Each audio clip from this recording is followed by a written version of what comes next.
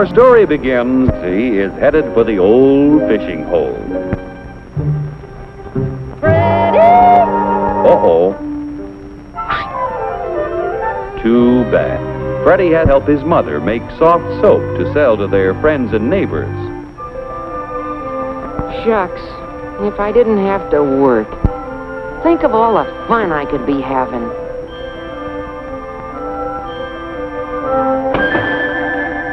Gee. Freddie tries to figure out an easier and quicker way to make soap.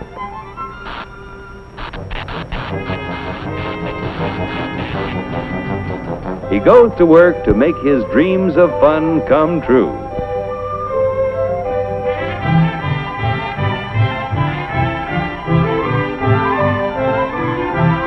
After years of working night and day, Freddie's experiments bring success.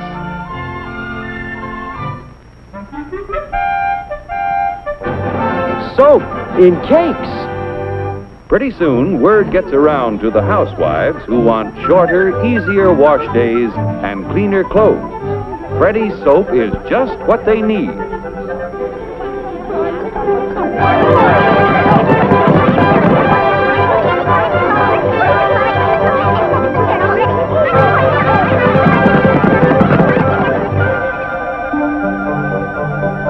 He invests his profits in larger quarters and new equipment to make enough soap to satisfy the demand. Finally, his dreams come true. Time off for fun on Saturday. Hey, Freddie, a guy can fish anytime.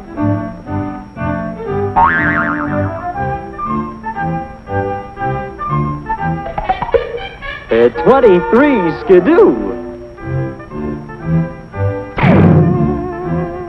Goodbye, Freddie. Hopelessly in love, he wants to make good in a big way. So, back to work. As the company grows, it brings the railroad and other businesses to town. Increased property taxes from the thriving community help to build better schools, streets, parks, libraries, playgrounds, and waterworks. Taxes even help to provide more and better governmental services, such as police protection.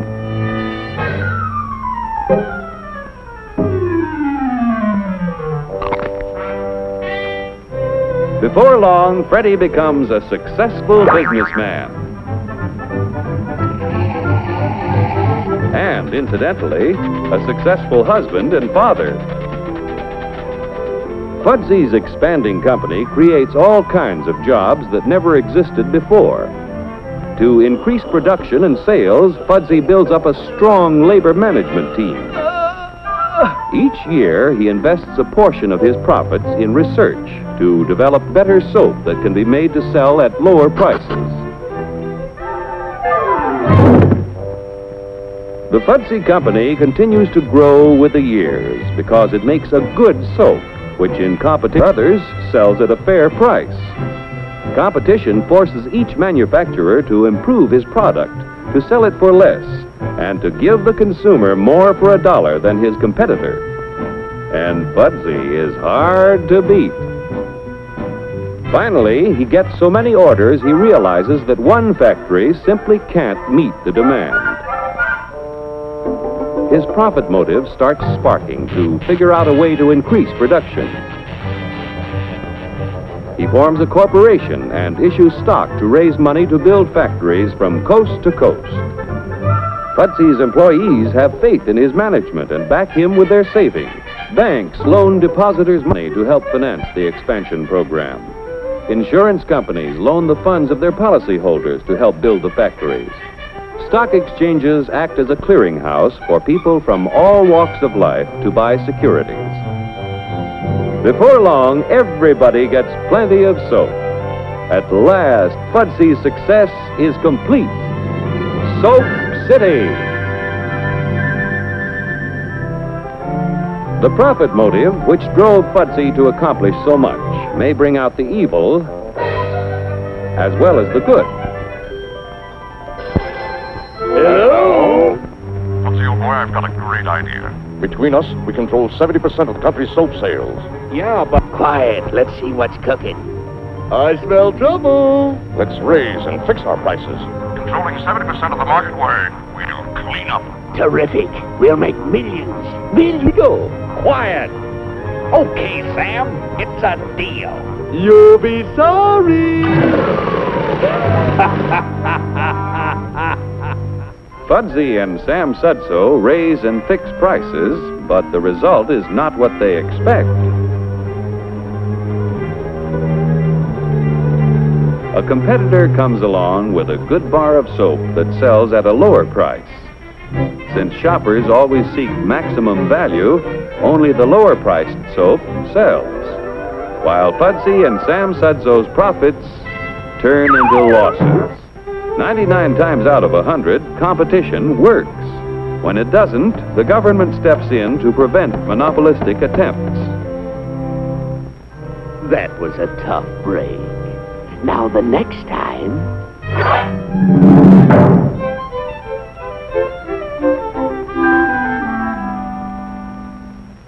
Only a business operating at a steady profit can give its workers security and employee benefits. Operating at a profit, a business can provide the employee with comfortable, colorful working conditions, high wages and steady employment, first aid and health protection, accident and life insurance,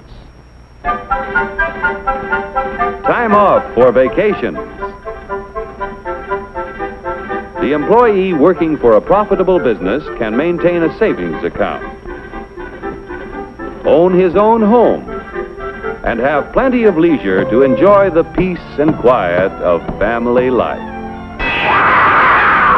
When investors receive fair dividends, they are eager to supply industry with a steady flow of capital to create new tools and plants, which in turn create new jobs.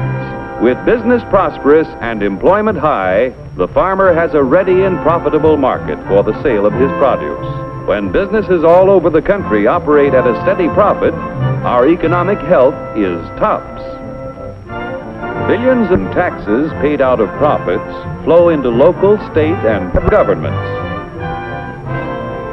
The profit motive has been the driving force back of the growth of American industry. The American system of free enterprise will give the young people of today the freedom of opportunity to develop ideas which will make a better way of life for the children of tomorrow.